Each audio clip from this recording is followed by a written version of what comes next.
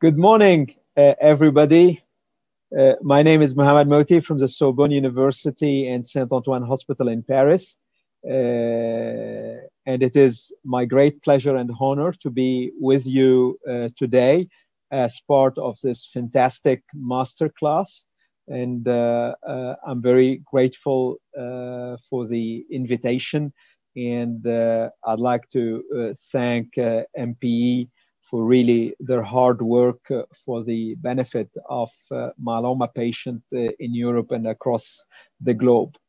So for this morning, I've been asked to give you a sort of a summary snapshot about the new development and controversies in the treatment of multiple myeloma. And as you may guess, this is really a very broad title.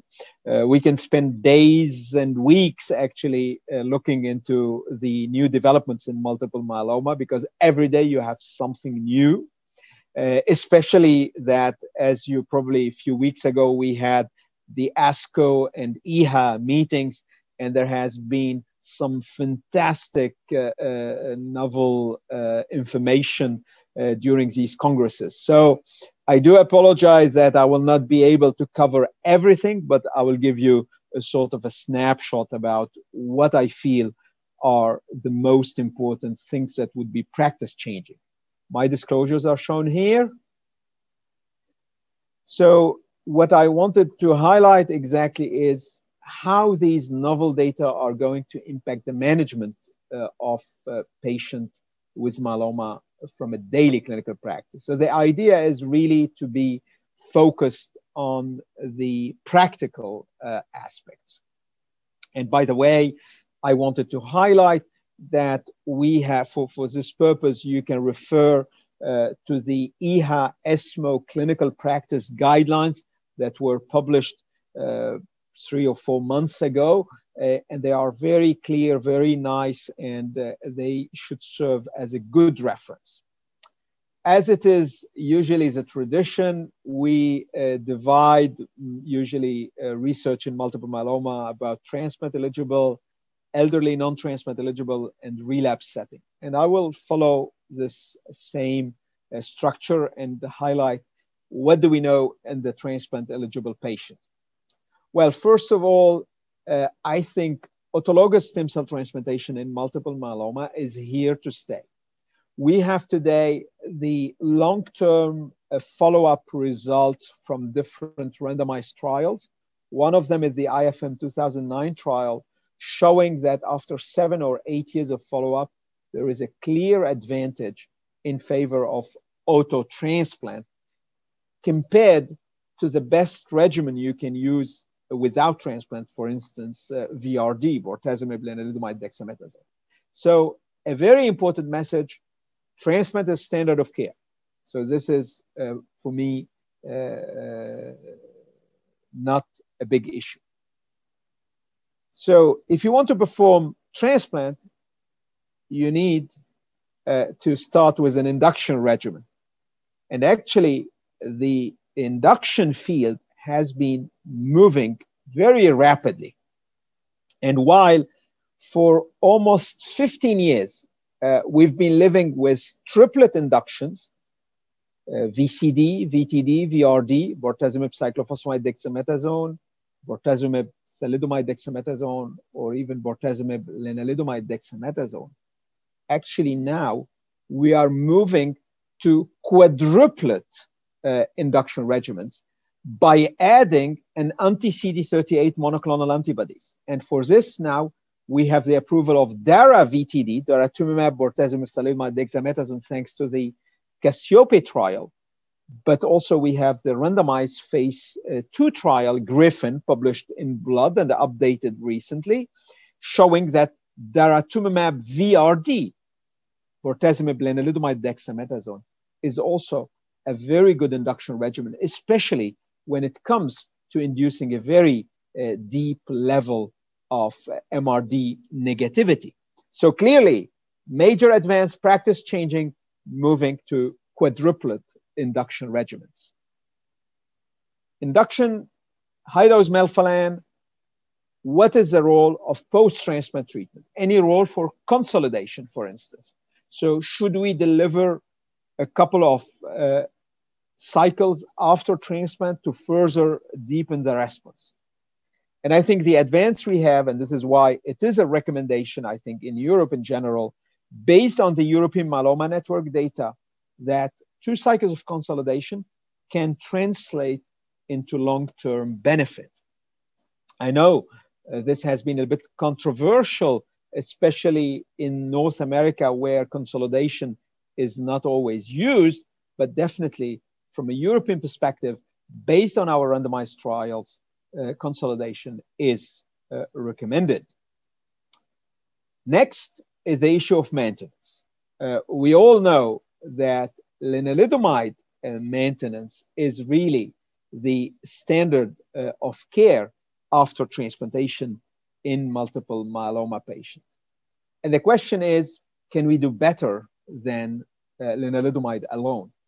And here we have emerging data suggesting that a doublet maintenance using 2 drugs for maintenance can be useful. And this is also based on some European data. This is the Italian 4-tier randomized trial presented several times by Dr. Francesca Gay, showing, for instance, that carfilzomib plus lenalidomide maintenance is clearly improving the outcome of these patients. Of course, carfilzomib is IV. This is not very convenient, but you have trials now testing ixazomib plus lenalidomide, full oral combination, or daratumumab subcut plus lenalidomide. So in the transplant eligible population, if you look to the overall recommendation from EHA-ESMO, all young and fit patients should be able to receive an auto transplant. For induction, the recommendation is about VRD or quadruplet plus daratumumab. For post-transplant treatment, for the time being, lenalidomide maintenance is a standard of care. So it is becoming very well structured, and you can see the field is really moving, and all of these changes are translating into improved outcome of these patients. Let me move now to the non-transplant eligible population. And you know very well that the majority of multiple myeloma patients are non-transplant eligible because of age, but also frailty. I think the biggest and really major advance in this population is about this combination tested in the so-called MAIA trial, combining daratumumab, lenalidomide, dexamethasone, and compared to lenalidomide, dexamethasone. This trial has been published and updated, and there is a clear progression-free survival advantage in favor of dara-len-dex.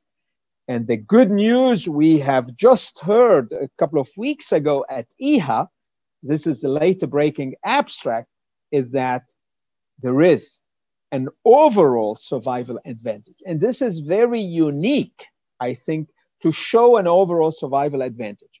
So, and here we're talking probably about a median PFS of 5 years, which is very unique. Remember, all our treatments in the elderly population were around 30 to 35 months median PFS. Now we're almost doubling this, plus an overall survival advantage, which means by using the best combinations from the beginning, you're not inducing more resistance. So clearly, practice changing the use of daratumumab, lenalidomide, dexamethasone in the elderly population is becoming the standard of care. And this is true and recommended because actually these combinations based on daratumumab, lenalidomide, dexamethasone, but also other combinations are able to induce a high level of MRD negativity, up to 30% of these patients. And definitely MRD negativity is translating into improved outcome, especially when it comes to sustained MRD negativity. So if you have a sustained MRD negativity, these patients are really going to enjoy a better outcome. This is why you can see here the EHA-ESMO guidelines clearly recommending DARA-RD first as a combination in the elderly, but we have also other options.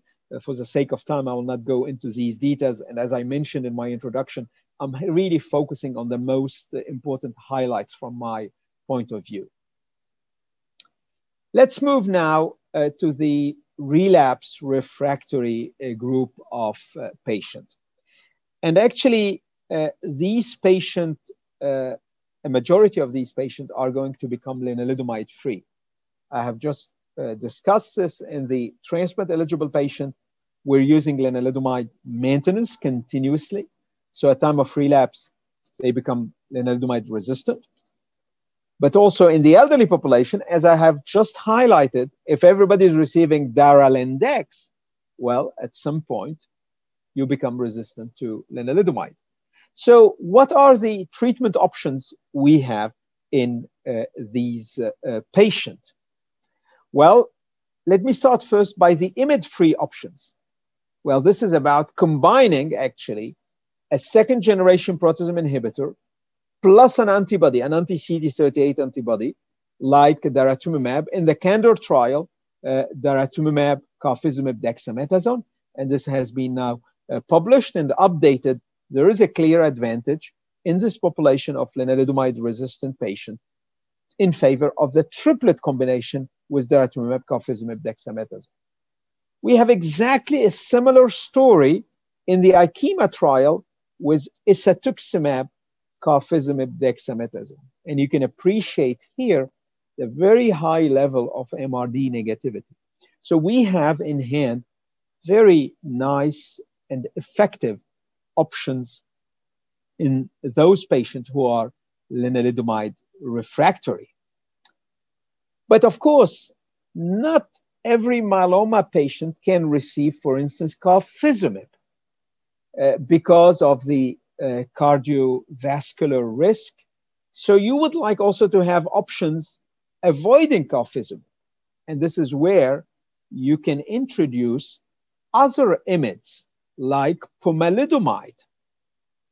And pomalidomide is oral, so very convenient for patients, especially in a COVID-19 pandemic, for instance, and highly effective and safe. And this is what we have seen in the ICARIA trial, looking into isatuximab, another anti-CD38 monoclonal antibody, plus pomalidomide and dexamethasone. And this triplet combination is highly effective in the patients who are lenalidomide refractory. We have also the Apollo trial, which actually used pomalidomide, dexamethasone plus daratumumab. And this trial has been presented at the ASH meeting, but actually it was just published, I think, 3 or 4 weeks ago on the 2nd of June, if I remember well, in the Lancet Oncology by Dr. Dimopoulos and colleagues. And you can see that it is highly effective in the lenalidomide refractory patients. So very good option, especially if you're using daratumumab subcut for the patient, it is very convenient.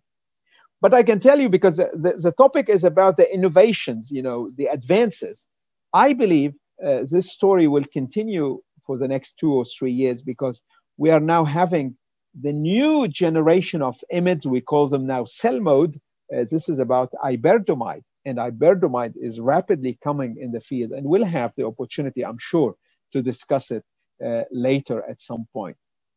And these different options that I have summarized are already incorporated, included in the EHA-ESMO guidelines, and I will not go, of course, into these details.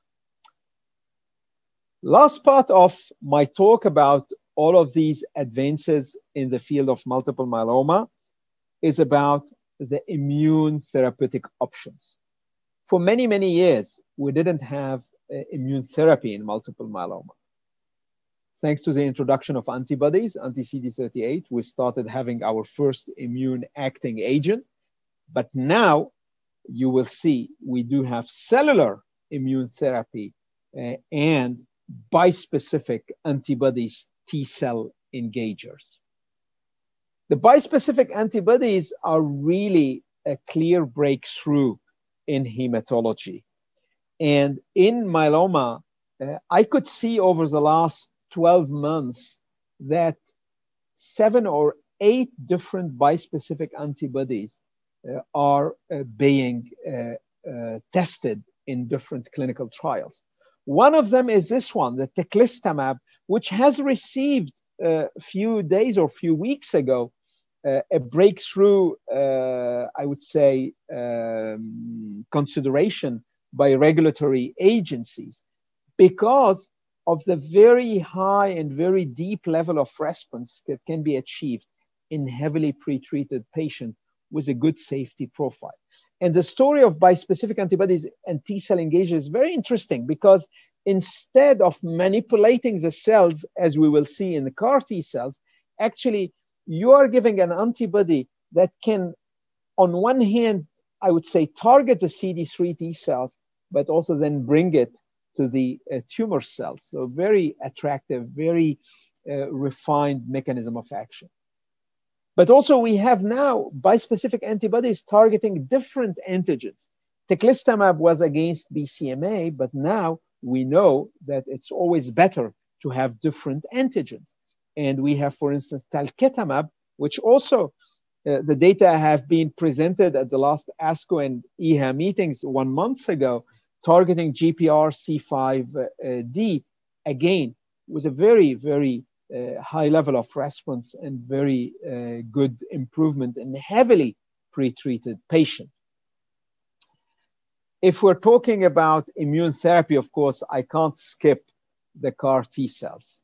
And the CAR T cells are moving really very nicely in the right direction. And I believe now we have in hand 2 key CAR T cell constructs. One of them is this one, cilta-cel. And cilta-cel is quite amazing in terms of results. And we've seen this update again 1 month ago at the EHA and ASCO meeting, showing in heavily pretreated patients more than 20 months PFS, median of 6 lines of prior therapies. And you have, of course, 20 months. This is very unique. And the safety profile is rather good. So I think this CAR T cell, the cilta-cel construct, will make it rapidly into the routine practice. It is not yet approved. The product that is approved for the time being is the ide-cel. And this has been published in the New England Journal of Medicine 5 or 6 months ago. And you can appreciate very good results in a very large single-arm study, heavily pretreated patient who failed anti-CD38 antibodies, proteasome inhibitors, IMiDs, but the response rate more than 80%. And we have a very nice, decent progression-free survival, overall survival. These patients are supposed to be in supportive care because you have failed all the previous options. So CAR T cells are providing a lot of hope. And when you look to their safety, in contrast to the CAR T cells in lymphoma or acute lymphoblastic leukemia, actually the safety profile is rather good in CAR T cells in multiple myeloma. Because they were not approved already at time of publications of the EHA-ESMO guidelines, they are not included here. But you will see now we do have really a large variety of regimens and products to tackle, to treat these relapse refractory multiple myeloma patients. And this is really good news because we will be able more and more to refine and to personalize the treatment choice, the treatment combinations to fit the needs of every individual patient. And I think this is really the greatest advance. And I'm very grateful to all the myeloma community, but also to the patients and their families for their great involvement in the clinical trials, in the research effort. Thanks to you, actually, we are able to advance this field. So with this, I'd like to thank you all for your attention. And of course, at some point, I'll be more than happy to take questions or comments if needed. Thank you very much.